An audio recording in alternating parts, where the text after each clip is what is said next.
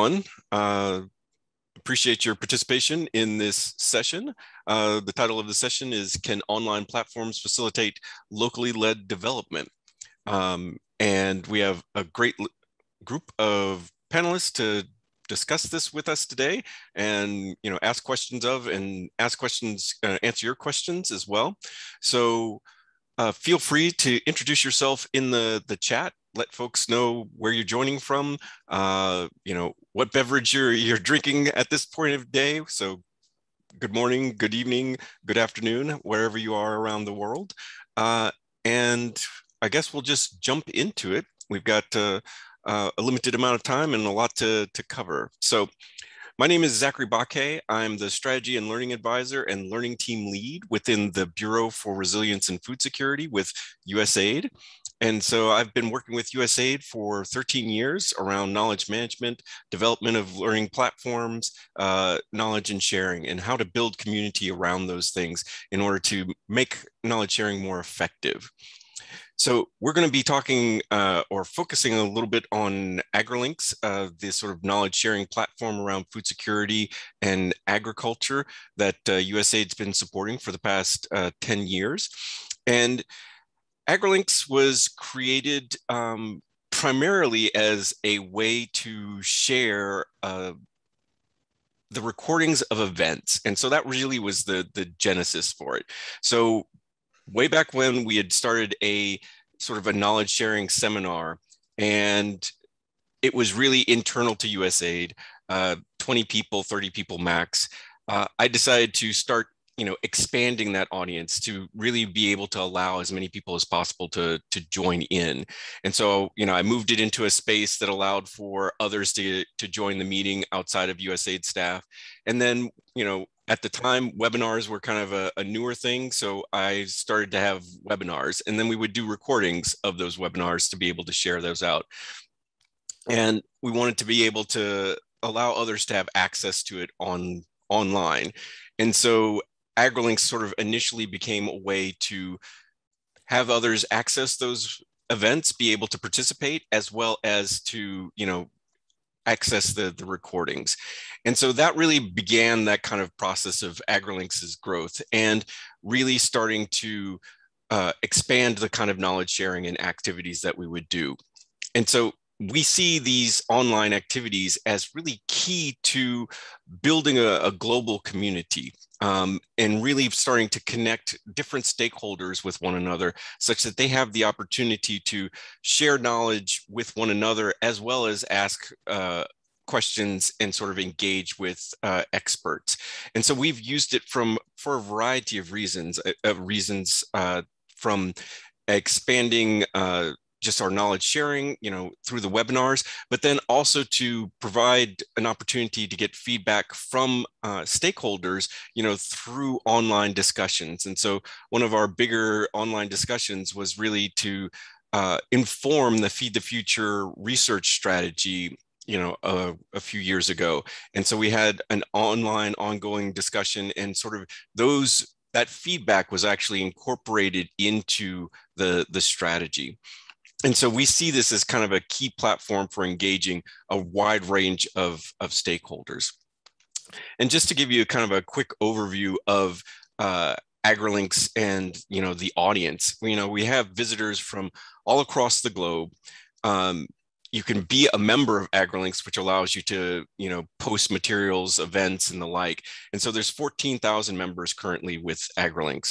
You don't necessarily have to be a member of AgriLinks to access the content or to get updates. And so the newsletter itself has 27,000 followers from around the globe.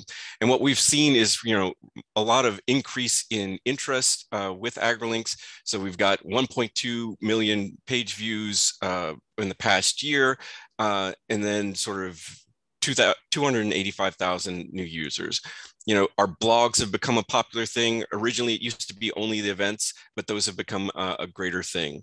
And we're, truly having a wide variety of folks. We have USAID staff, we have foreign government staff, people from agribusiness, implementing partners, NGOs, researchers, scientists, entrepreneurs, and the like. So all across our different platforms, both the AgriLinks platform itself, but then the various sort of social media as well. So our LinkedIn channel, which we just launched recently, Twitter, Facebook, and our newsletter. So those are a variety of ways that we kind of engage. And I think we are trying to expand and look into new ways such that we can connect with a variety of audiences from around the globe. And with that, what we're doing today is talking to a variety of different stakeholders and how they've engaged with AgriLinks, and how they see the use of the online platform for locally led development. And with that, it's my pleasure to introduce our panelists, and then I will hand it over to them to do some brief introductions of themselves and talk about their involvement with AgriLinks and how they see the use of online communities impacting their work. And so I'll just kind of give the list of panelists. So our first will be Dr. Catherine Nakalembe, who's Associate Research Professor at the University of Maryland and Program Director of NASA Harvest. Next, we'll have Ekin Ninkpong Ben, Founder, CEO of Elcanis and Partners. Next, we'll have Jean-Claude Rubiogo, leader, Global Bean Program, Alliance of Biodiversity International, and CIAT, Director of Pan-African Bean Research Alliance.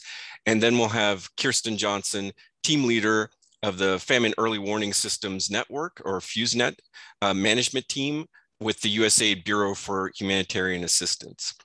And with that, I'll hand it over to Dr. Catherine Nakalembe. Good day, everybody. My name is Catherine Nakalembe. I'm an associate research professor at the University of Maryland in the Department of Geographic Sciences. And under the NASA Harvest program, I lead our Africa program, so coordinating and managing as well as advancing some of the work that we're doing towards agriculture monitoring with satellite data. We use a lot of digital technology in our work. It's sort of kind of a core component or the defining component.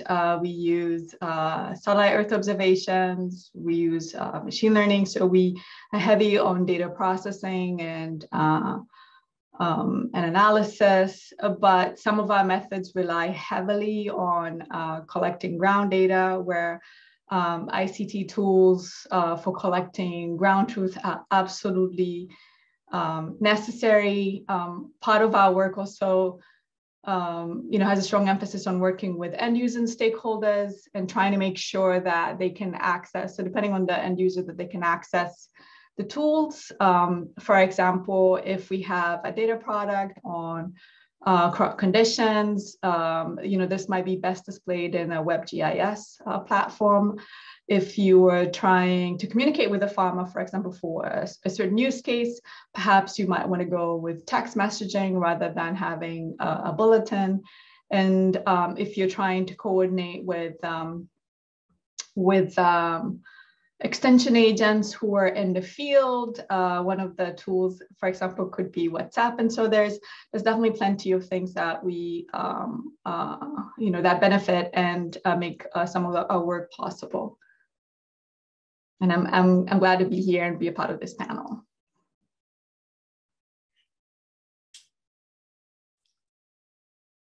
We'll hand it over to our next speaker. All right, hello. Can you hear me? Yes, can hear you clearly. All right, good afternoon, good morning, good evening to everybody listening to us and joining us. My name is Ekin Ben. I'm the CEO of Elcanis and Partners here in Nigeria.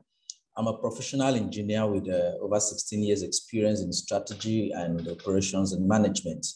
I've always been passionate about finding smart ways to support farmers while building a sustainable and a profitable food sector. However, this led me to the establishment of Elcanis, a company that believes in innovation, in agriculture could be a central driving force to achieving a Nigeria free from hunger and malnutrition. So here at Elkanis, we are a food production company and agricultural support service company. I believe integrating digital platforms to the agricultural sector will be the key to Africa's food secure future. However, I began working with digital platforms in 2010 when I deployed the simple Microsoft Office platform to run my poultry farm. This actually helped me reduce waste while doubling my income. And now we've moved to working with drones, IVRs, mobile apps, IoTs, etc.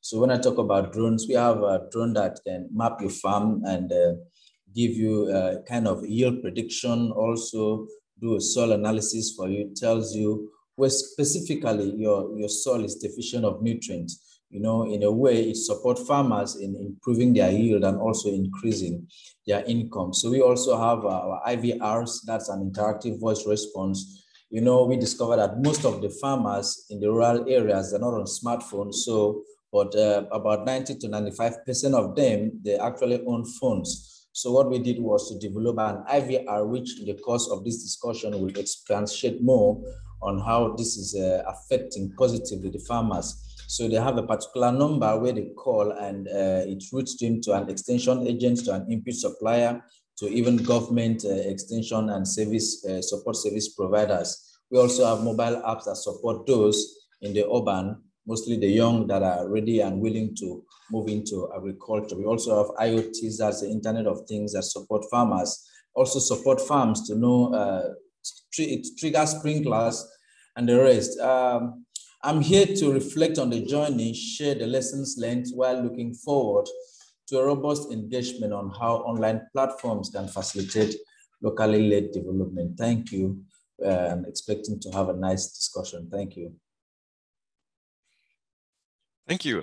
Next, Jean-Claude. Thanks, Zachary. Yeah, so Jean-Claude Rubiogo, I'm the leader of the Global Bean Program of the Alliance of Biodiversity International and CIAT. It's member of the one CJR, which is a group on international agricultural research globally. We do work on several commodities, and one of them is beans, the common beans, which you can see down there on my screen through the Pan-African Bean Research Alliance. That means it's African-owned organization, which is an alliance between the Bean Program, which I'm the leader, the Global Bean Program, which works on 2 continents, Americas and Africa, and then together with the 31 National Agricultural Research Organization in Africa, from East and Southern Africa and West Africa, as you can see from that map on the far right down. So also engaging with members of the value chain actors, that means in the 31 countries, we have bean processors, we have bean traders, we have farmers, farmer organizations who are using beans to improve nutrition, to improve incomes, agroecosystems, to make sure that at least their families, the consumers have the right product. So we also, it's a multi-donor supported by various organizations, including USAID, Global Affairs Canada, Swiss Development Agency for Cooperation. We also have BMGF as well, and ICR, and several African governments, there's 31 countries contribute, and value chain actors as well. So we work along the value chain. That means we look at the consumer, what interests them in terms of consuming beans with the different colors, different shape, different tastes, some without any other problem of flatulence. And then from the consumer demand, we go and develop the varieties which the consumers are interested in, and we develop seed systems to get these varieties in the hands of the farmer.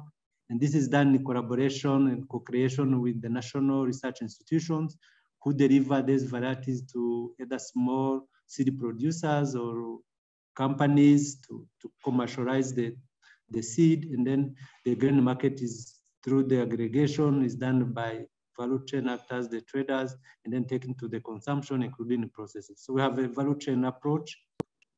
This requires a lot of communication. As we develop various products, you need to engage with the value chain actors, get their feedback. We also work with the various other organizations, not only the national program and value chain actors, we work with other CG members, we work with the universities.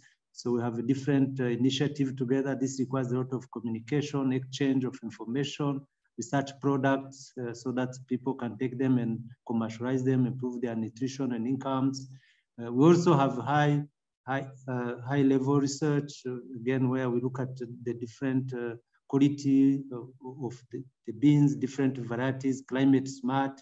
So that requires a lot of really communication and engagement so that you develop the right products and people have the right information so that they can really commercialize. So for us, this is an opportunity. We have been also sharing our research findings through AgriLinks. We really appreciate having this platform.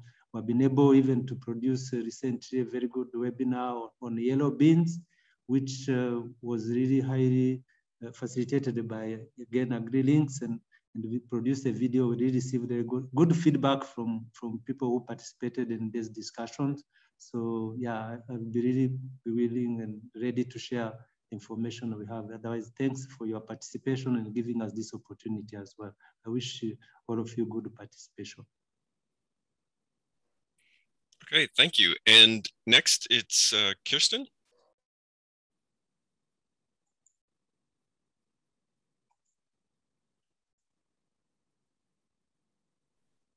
Have we lost Kirsten? If you're speaking, you're on mute.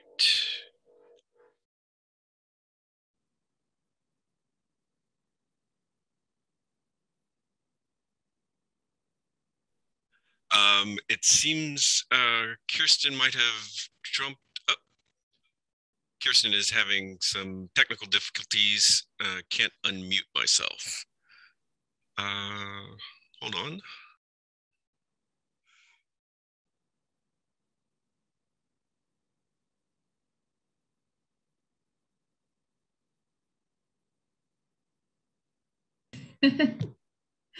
Okay, great. Thank you. Sorry for the technical challenge.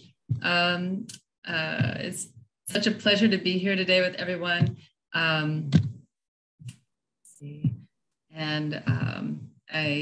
It's fantastic to be here with such inspiring colleagues, both here on the panel and in the audience. And I just want to thank everyone first for the opportunity.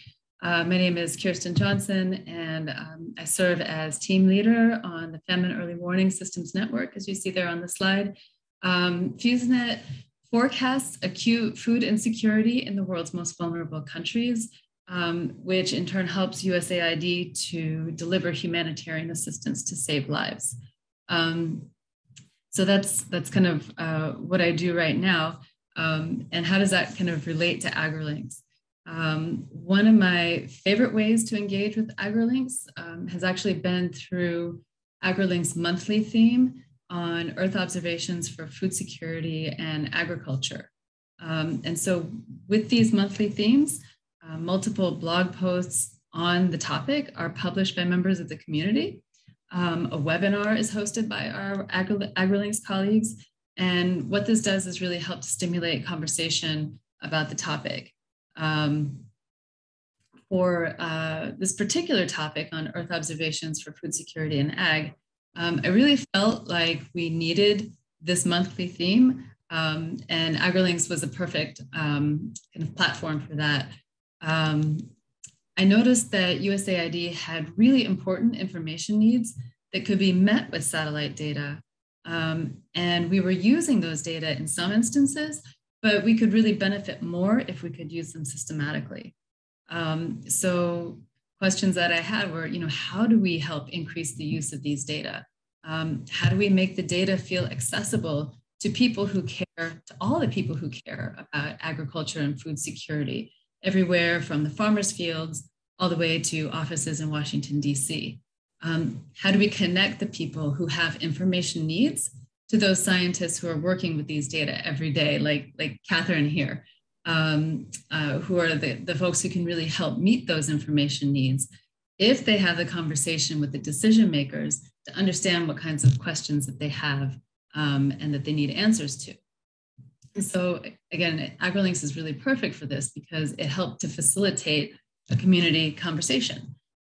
So working with scientists at NASA Harvest, Servier, FuseNet, the Climate Hazard Center, Stanford, and others, we've been able to use that monthly theme on AgriLinks to translate the remote sensing science into information that people can actually use, for their work all along the line from kind of the fields to decision making. Really appreciate the forum that AgriLinks provides for us to be able to have that kind of community conversation. In terms of how online communities have impacted my work, in addition to the great role that AgriLinks has served, I can give another example from a different platform, Twitter.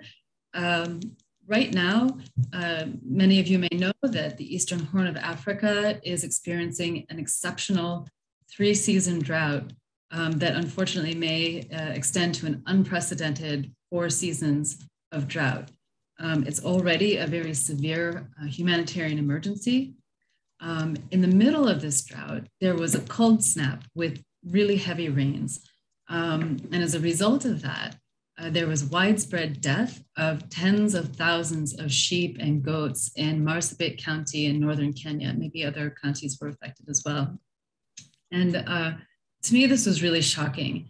It's a huge loss of food and livelihoods. And I mean, I had a question. I wanted to know, how common is this kind of phenomenon? Is this something that we should be anticipating as part of our food insecurity forecasting? So I didn't know. I put the question out there to the Twitter community, and colleagues in Kenya immediately wrote back to say, yes, animals are really weakened after a long drought. And then when they're hit by the rain and the cold, they just can't survive. So it's something that happens after long droughts. For me, I didn't know. And this information was really helpful for me to understand.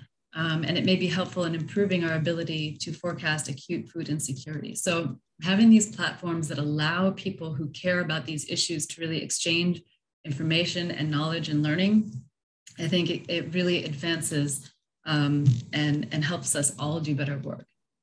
So thanks again for the opportunity, and I'm looking forward to the conversation.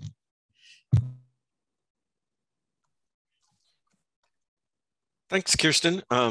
Thanks all of our panelists for giving us the kind of the opening preview and their thoughts on online platforms. I would like to start the discussion. I'm going to put one question to the panel. What types of information and engagement drive innovation and results?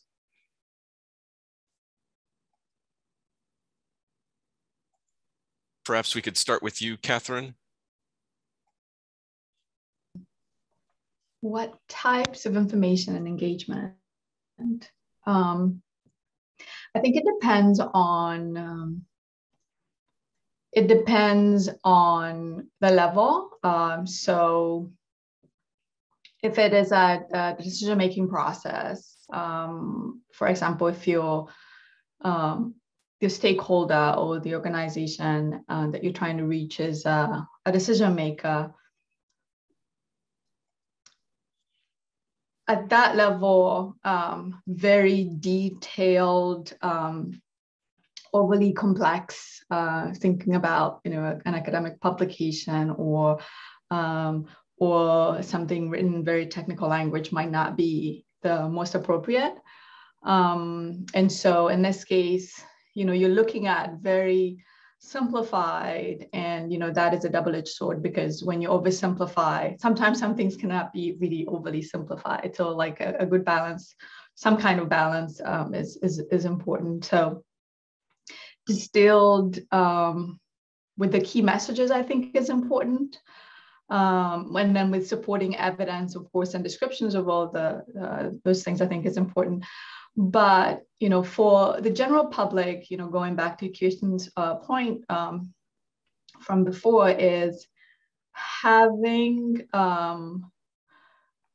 something that is descriptive with key facts translated or communicated in an accessible way becomes important. So still not, it's not the same as what you would provide for a policymaker. Maybe the policymaker would also read that, but you need to make it a kind of a more accessible. So bringing things to the ground, I think, becomes important. So actual examples, they say that pictures speak a million words. So when you describe, as Kirsten was describing this drought, for example, that's happening, some people might miss, how critical it is, but with an image, with a video, we can see kind of the power of all of those things right now with platforms like TikTok and whatever. It can send the message. It can send the message out, but also, of course, that has a whole bunch of other issues with that. Yeah. Thanks. Any other member of the panel want to put their thoughts in on, the types of information and engagement that drive innovation and results through online platforms? Hello. Hello. Yes. Hello. Yeah. Okay. Contributing to that, factual information could also be factual information that solely deals with facts and real-time happenings, example, climate change and its impact on food production. So those are the kind of information that could drive engagement and innovation and results. So for example, just like what one of the speakers said, you have issues that has to do with climate change. You have issues, for example, COVID that came up, and those are the kind of information that could drive engagement and drive results. There is COVID, there is restriction in movement, and government are putting up a lot of restrictions. People can't move, farmers can't buy seeds, they can't buy fertilizer, they can't buy livestock feed for their livestock. And you're coming up with an engagement on possible ways on how to go around systems or bit issues that is kind of limiting farmers.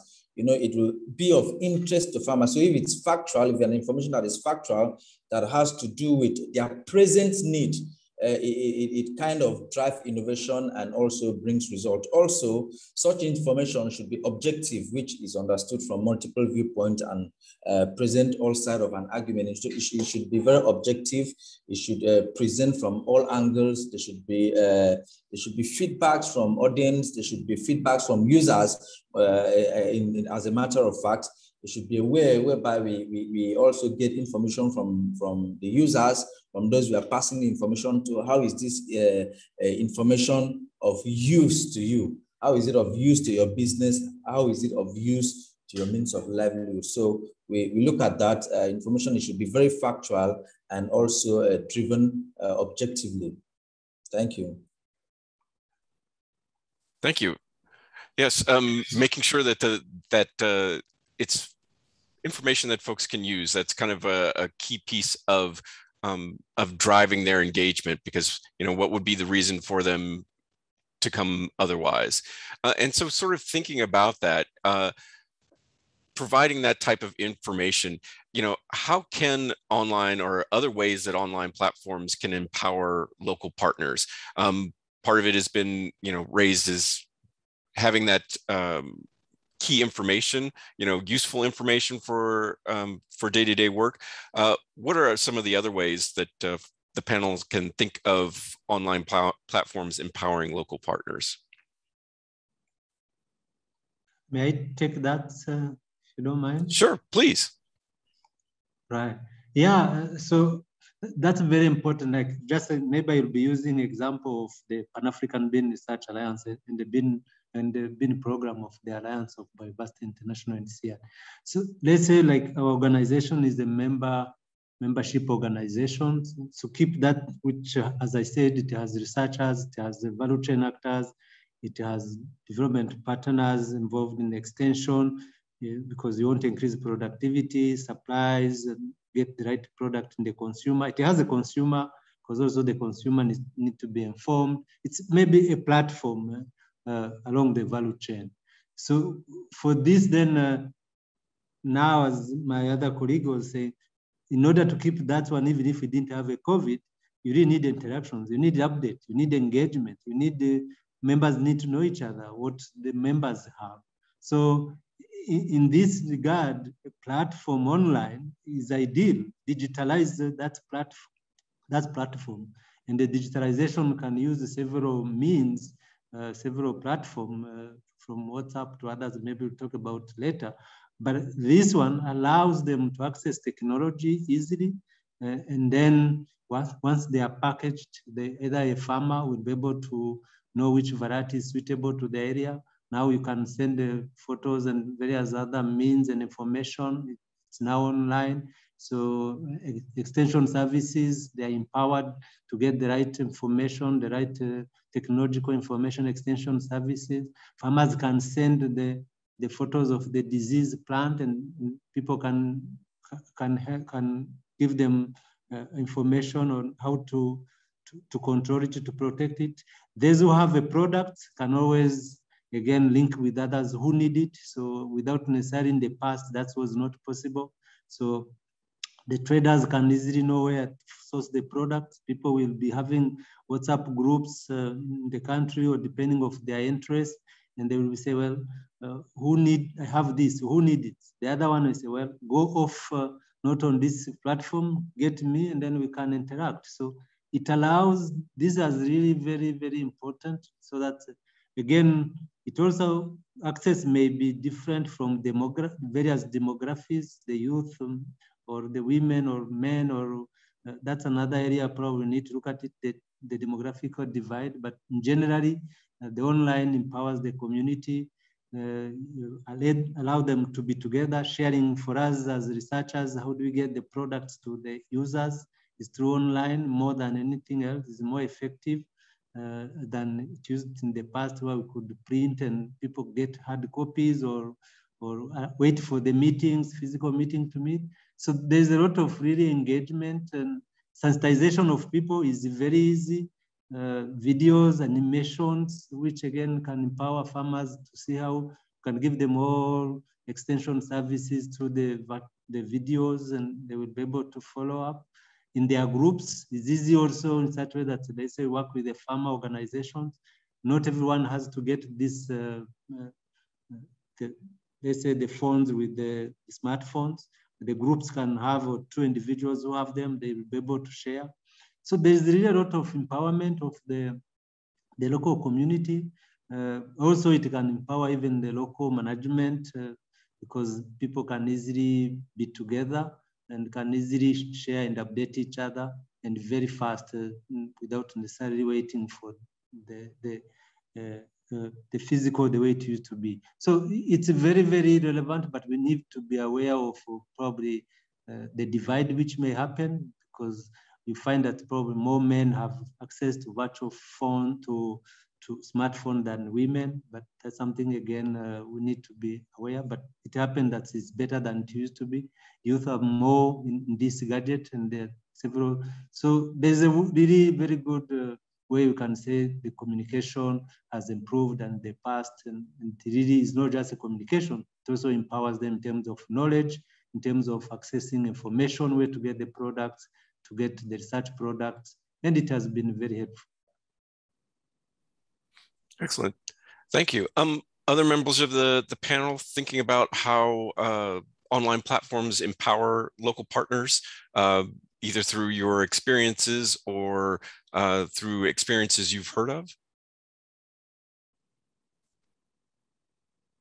Hello? Yes. Okay, yes. Online platforms have also been a veritable tool in supporting local partners, not just local partners, those in the rural, using that word local, but even those in the urban too. We've also seen online platforms being a tool whereby partners have been able to get access to information like enabling the business of agriculture, the EBA index, which assesses laws and regulations in agriculture. You know, informations like this could empower partners with data sets to identify actionable reforms to remove obstacles for farmers seeking to grow their business. Also, we've seen WhatsApp being explored in a very positive ways and also in quotes, negative ways.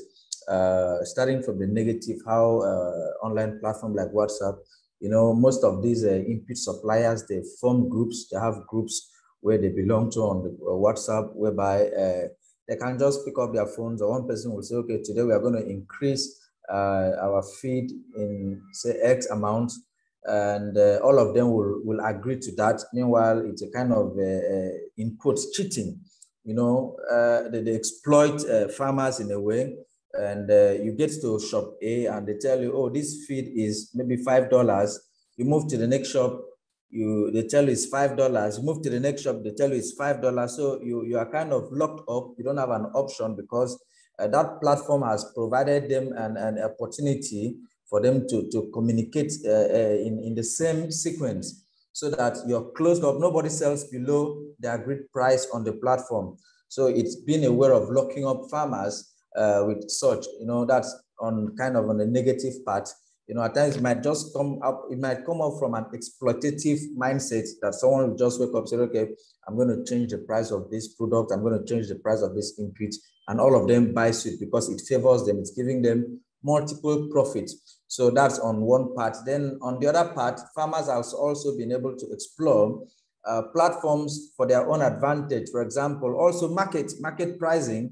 You know, farmers have been able to use these platforms to fix their prices, you know, whereas middlemen and some off-takers will get to the rural areas and tell them, okay, if you don't buy this thing, I'm going to leave. And for example, take a poultry farmer that has maybe 1,000 broilers. You know, the moment the broilers is up to the age of taking and nobody's buying, his money, he keeps spending money, and that's chopping into his profit. So platforms like that, farmers are able to show, oh, I have 1,000 broilers that are table size, maybe 2 kg, 1 kg, and other farmers that have customers which do not have product are able to connect their customers to other farmers. So those are possible ways that online platforms has been able to empower local partners. Thank you. And thanks for highlighting, you know, the challenges that also come with online platforms. So we often see them as, you know, the greatest thing in terms of empowering folks, but, you know, with that comes empowering other actors as well. And so still highlight some of the challenges and how we can overcome, you know, the back and forth between use of online platforms. Kirsten, did you want to say something? Yeah, sure. No, I just wanted to mention when we're talking about online platforms that really empower people, I think we should give a shout out to NASA and the Earth Science Applied Sciences group. They have the Applied Remote Sensing Training Program, RSET, that provides trainings online from, you know, intro level all the way up to very sophisticated trainings that you know, when I think of data needs, I'm a data person. So when I think of empowering people, I think, you know, how can we help people use data? And this is one of my favorite resources and platforms and communities online that really puts the power to access and use data and information directly into people's hands. So I just wanted to throw that in there. Excellent. Thank you, Kirsten. Sort of going along that thread in sort of a favorite service or you know, group supporting that, I was wondering if the other panelists would have a platform or a group that is supporting an online platform that you would highlight. Would start with Catherine. Group that is supporting an online platform. I can speak to, I guess, my, you know, just specifically with our work, it's more like using an online platform to coordinate and communicate with extension agents, for example. This has been already mentioned, the explosion in WhatsApp. I found it incredibly practical in many ways because we don't need to set up any external crazy infrastructure for when we're connecting with an a new team. And on my phone, I have groups from, from Mali, from Tanzania, from Kenya, from Uganda, from Rwanda. And sometimes it's, just a simple exchange about, any updates generally, but sometimes it is when we want to verify something. So if we I have a good example there was some floods in Kenya, I think it was in 2019. And the extension agents had, photographs that represented what exactly was going on. So we could see, there's extensive flooding from the satellite data. But the level of, the impact it's not the same when you're looking at a map and when you're looking at a photograph. So if you look at a photograph and you can see how much larger the area that's impacted is, it's, it's the message gets home. And so using WhatsApp has made it pretty easy. Some of the other things we use it for, which a lot of people might not know, when we're coordinating submissions, for example, to the crop monitors. A good example is the one for Kenya, where the lead coordinator in the Ministry of Ag reaches out for people to not only submit assessments, but then also provide evidence of why they've assessed something that way. And it's kind of easy because you reach people from a very large geographic spread.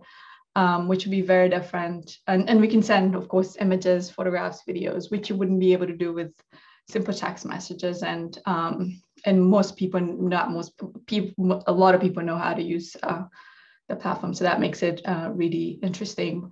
One of the examples when we were kind of thinking about the session that I also mentioned, there's a newsletter. For some reason, I can't think of the name right now. But it is their main method of sending it out is through WhatsApp. It's called The Continent. I remember the name. And I like this example because the reach is just incredible. And the way the information is packaged, it's very easy to read on a phone. And, it goes back to kind of my original point about packaging, simplicity, being aware of that. Sometimes there are these websites where you have to scroll all the way to the right to see a sentence, and then you have to come back all the way to the left to see the beginning of the next one. So those types of things don't work. And so if you're putting it together a newsletter, that's another way of doing that. And then one of the other ones we use, of course, for ground data collection is ODK. It's Open Data Kit. It's an open platform. You can set up your forms and collect data. So I like that too, because we don't need to make any initial investments, like set up our own system. We can leverage this open source tool. And there's ownership, like the end user can own it. We don't have to own it. And that's, an incredibly positive thing. Thanks. Next, Ekanik Pong, your thoughts on a platform that you would recommend? Yeah, we starting from our own platform, our in-house platform. We have like an IVR, that's interactive voice response platform, which basically support farmers in the rural areas. We launched ours about 2 years ago, and because of the multilingual ways that Nigeria is, we have different languages spread across the whole country. So we've developed for 3 languages, and it's quite interesting to note that farmers are really accepting and embracing the technology. It's a simple phone number, just like you're dialing your wife or your friend, your husband. So we have a phone number out there where you call. Once you call, it has extensions. It has different extensions. You press 1, it helps you talk to an extension agent. You press 2, it routes you to an input supplier. You press 3, it routes you to maybe a vet doctor in case of a livestock farmer. You press 4, maybe you need information regarding weather, to know whether it's going to rain or it's whatsoever it's going to happen the next day. It gives you that guidance. So if you need training and more information, you press 5. So just with your phone, the way you call your friend and the way you call your relative, just call that number if you have any issues. Maybe there's an outbreak in your farm. Once you call the number, you press 2, it reads you to a veterinary doctor who you speak to in real time. So the veterinary doctor will be able to provide an immediate solutions to you while waiting for him to maybe come to your farm. So it's been quite awesome. It's been quite interesting where farmers are giving us positive feedback that is helping them. You know, it's not free. They pay a token, just like you dialing a particular number. So you pay, then the service providers also get a little commission on it. So at the end of the day, it's a win-win for all the players. Then that's on one part. We also have a platform we call Farmers Information and Enterprise Management System, FIEMS. It happens to be the first management information system platform for agricultural sector in Nigeria, which aim is to provide quality data at farm level that can inform risk assessment and help stakeholders properly segment and target smallholder farmers. So with this, presently, we have over 280,000 farmers that has been enumerated. You know, through enumeration, we collect their data, and we also have a management information system where farmers, for example, if you're planting maize, today that is the 9th, and maize is 3 months interval, is March, April, May, June. So by 9th of June or so, we know that, okay, farmer X will have a harvest depending on your hectareage that you cultivated. For example, we are taking maize, for example, if 1 hectare of maize field yield 5 tons and you did 10, so that's going to be 5 times 10. We now know, okay, this farmer is expecting to have this yield. So it's quite a welcoming platform that we've launched out there. It's supporting farmers, also supporting service providers to bring them together and avoid losses, post-harvest losses, and also market issues with aggregators. So those are the platforms, and that's for what we've developed. But I spoke extensively on WhatsApp and other small platforms. But when you're looking at most of the farmers in the rural areas, they're not on smartphones. So we've developed tools and platforms that will be able to still reach out to them to solve the same problem that, in a way, WhatsApp and mobile apps and the rest would do. So that's what we're looking at now. Excellent, thank you. Jean-Claude, could you give a brief highlight on a platform that you would recommend, so we can then move on to Q&A with the audience? Okay, yeah, thanks, Sakari. So yes, in our case, as we don't have any, we developed on our own except on climate, digital agricultural climate information, which we share with the people on information, which variety to plant. And so, but that's one, again, it goes through WhatsApp group and also bulk SMS, and we have also Telegram. But among all these, we've tried to our bigger community, because as I said, we have closer to 500 partners. So WhatsApp looks very, very handy because it's very flexible. It allows the photos, it allows the small videos. Most of our farmers don't have, maybe some may not have reading skills, but image capture all that's their attention. So for us, really, video has also come, but this video can be loaded on as well on WhatsApp groups in order to reach a wider audience. What we found also within probably the professionals teams looks very good as well for us. So all these two, both professionals and also for the local communities, the farmers, where the WhatsApp is very important. You can load several technical, non-technical, simple. So and sometimes the phones are not that complicated to accommodate that. So they are easy as well. But also one thing I must say is that all this as well, they cannot replace the physical. Physical remains still very important, because during breaks, you have always interact and reach. They're very complementary.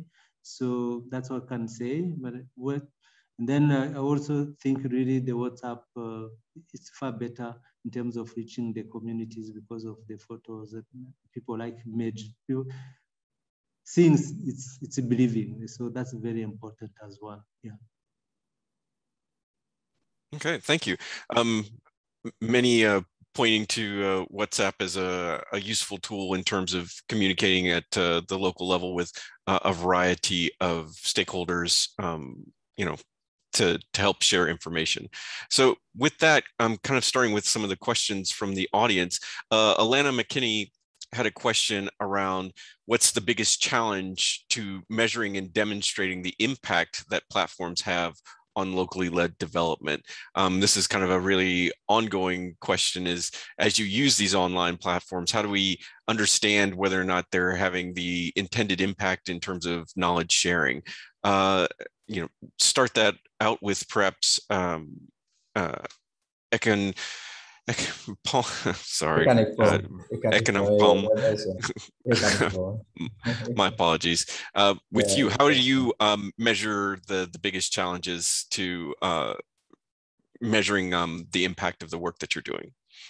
The biggest challenge is the cost of data. You know, data is quite expensive in this part of the world, and for you to roll out maybe like 2 megabytes, for you to even download a mobile app that has maybe between 20 to 40 megabytes, that's a lot of money, you know.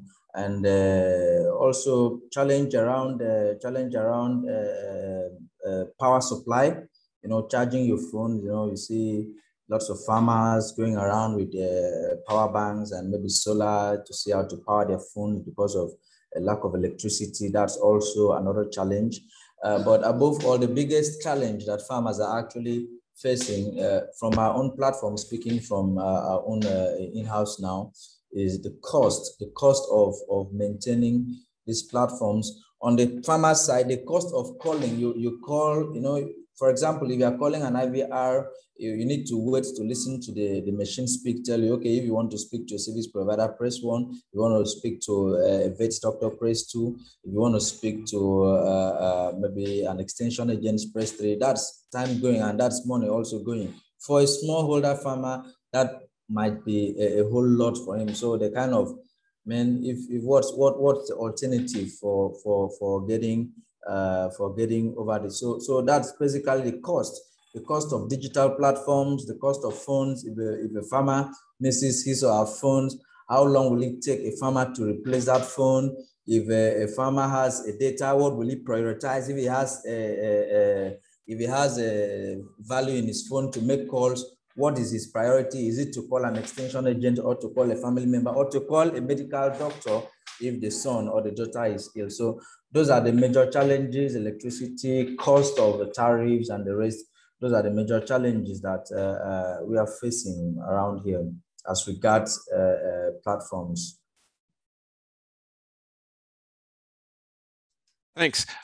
Any other thoughts from the panel on in terms of kind of measuring the impact of the use of online platforms?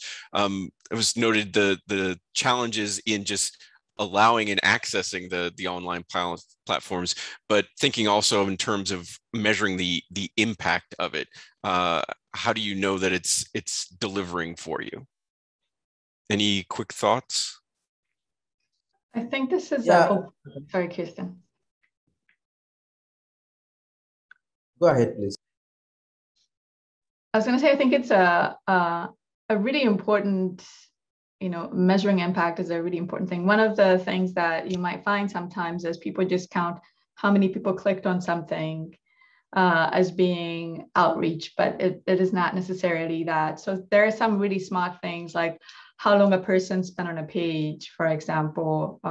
You know, could be maybe they did actually in fact read what was in the article, or did they click on the additional link? So there are like some really smart, if you're looking at a newsletter, to kind of understand people's interaction with the information.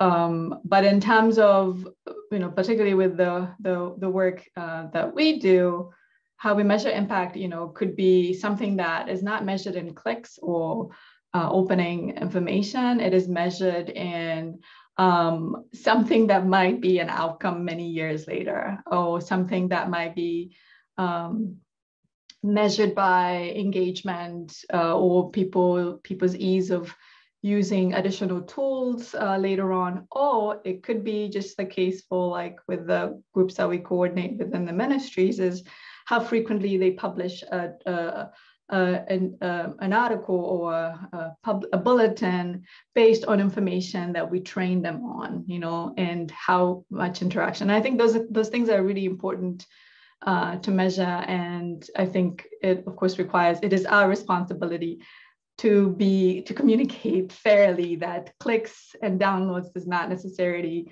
equal impact. And, we have to have, a little bit more tangible things, for example. Maybe I could also add, moderator. Sure. I think we probably have to go beyond to complement what Catherine was talking about. We probably need also to go beyond the usage of what we do, what we deliver, but how does it change in terms of outcome, in terms of livelihood, in terms of incomes? Are this message having an impact on the farmer, on the value chain actors, on entrepreneurs?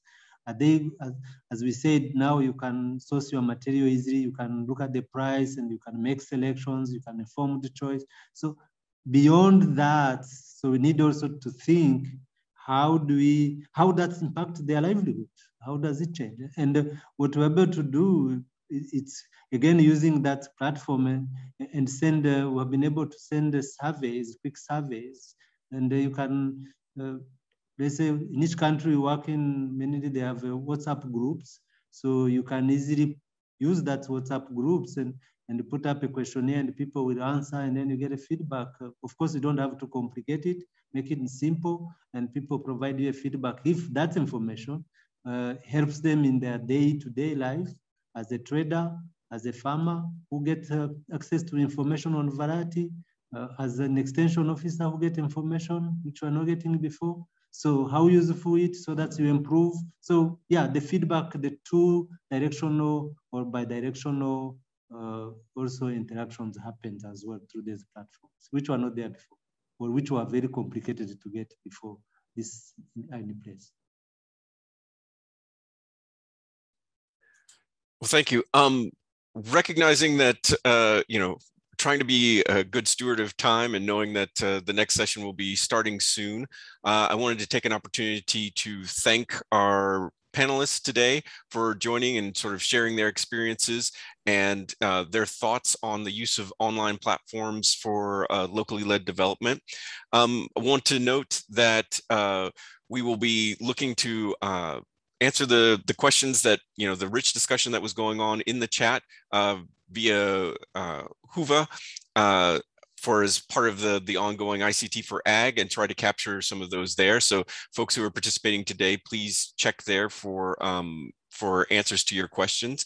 And I really want to thank all of you who are participating in this, for you taking the time, for sharing your questions, for engaging in the discussion and sort of sharing your experiences. My name is Zachary Bakke, and I thank you very much for your participation. And again, thank you for our speakers, panelists, for joining us today.